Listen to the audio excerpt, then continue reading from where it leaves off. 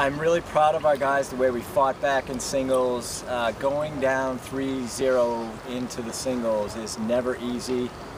We talked about that in between the singles and doubles, how it's hard to stay up when you have that 3-0 deficit, and we fought back. Like in the second sets, we made it interesting. We got under their skin a little bit. We were able to fight back and get into those second sets, and you know, we made a team that's very good, a little nervous going forward. We've definitely taken a great step. Like, this experience was so different from last year.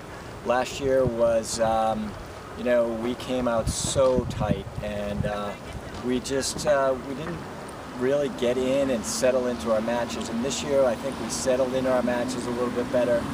We stayed on the court longer with the Middlebury team that last year I think we might have not been out here as long for the singles. So I think we've taken a step, and hopefully next year we can take another step and make another run.